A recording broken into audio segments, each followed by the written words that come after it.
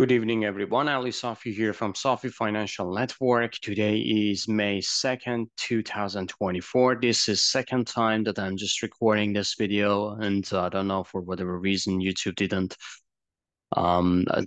process the first one, which I'm just going with the second one, but I'm gonna go with the shorter one and shorter revision. So I'm not gonna go through all the individual stocks. I'm just going to main indexes and gold and silver and crude, and then finish this video probably the comprehensive one, which is going to be the comprehensive one is going to be tomorrow, um, after an FP number. All right, so today we just got Apple earning, and Apple just after 6 months, I believe, after 2 quarters, 8 months, or 6 months, sorry, 6 months, they just said, okay, they beat the earning and revenue, which is after 6 months, they just took a loss. And now they're just coming back with a positive earning. And actually, they were positive, but they didn't get into expectation. Right now, they just satisfy the expectation. And that kind of like increased the price to the upside to 183, which is 6%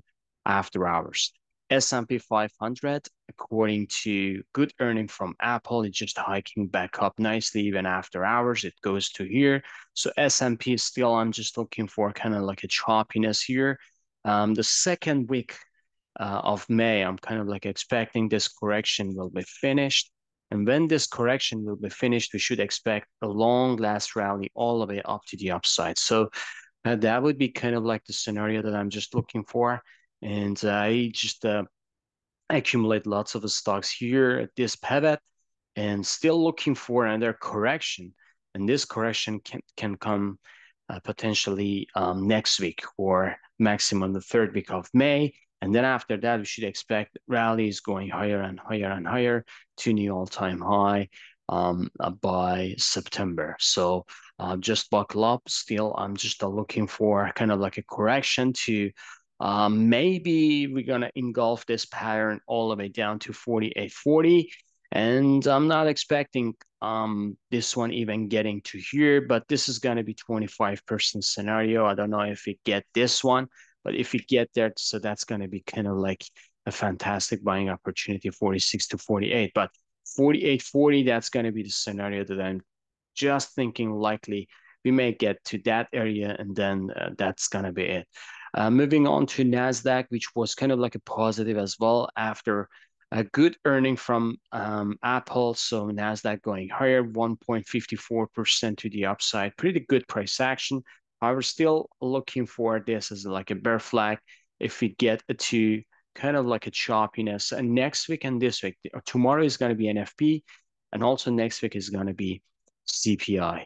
So that's going to be interesting to see how market is going to react. But again, this 16 to 17,000 is going to be a fantastic buying opportunity all the way up to new all-time high. Moving on to Dow Jones, which kind of like a performing very well today. So heavy value names just beating up the market today. Dow is forming pretty nice W pattern here. I don't know if this is going to be it. That's going to be the end of the correction, or we're going to see another just a leg down here. But if we get above this, I should say above the supply area, somewhere around 39,000, if we get a close above 39,000, we should just say the bearish momentum is going to be gone, and the momentum is getting back to the bull side, and we are going to just see higher and higher and higher all the way up to 40,000 and above. So that is interesting to see how Dow is reacting, but today price action for Dow was marvelous.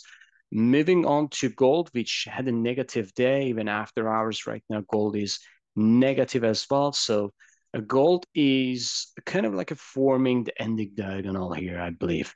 Ending diagonal in this formation, and also bull flag with a bigger picture, which is both are going to be bullish. So 22.50 to 22.30, that's going to be the level that I'm looking for gold. If we get there, that's going to be a great buying opportunity to the upside. So still waiting for NFP and CPI, which can have like big impact on gold as well. Moving on to silver, silver just coming down to this demand area, still early stage, but I believe that silver can go lower.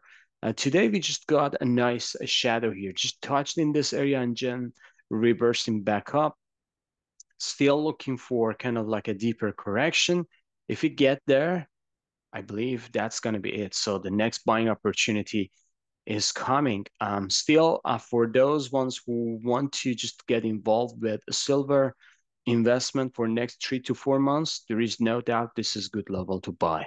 I remember we were talking about this level, and now market is giving us another buying opportunity, higher price, but good risk to reward though. So momentum is back to silver, and I believe that silver is going to just outperform potentially um, gold as well. Moving on to crude, which kind of like a negative doji bar today. Crude is just holding up this demand area. If it holds up above 77, that's going to be the level that we are looking for another rally. I believe that crude can get down for months of June. So we can see crude 60 to 65. Um, that's going to be a very, very potential scenario. So um, we will see. We will see how it goes. But that's at 61 to 65 would be a fantastic buying opportunity. This is my take for today. Again, apology for being late. And also this second video is shorter version, just because the first version I just recorded 3 hours ago and it didn't work out. And now I'm just coming back with this quick update. I will be back tomorrow with a weekly edition, so make sure to watch that video as well. Have a fantastic evening. See you on the chart. Bye-bye.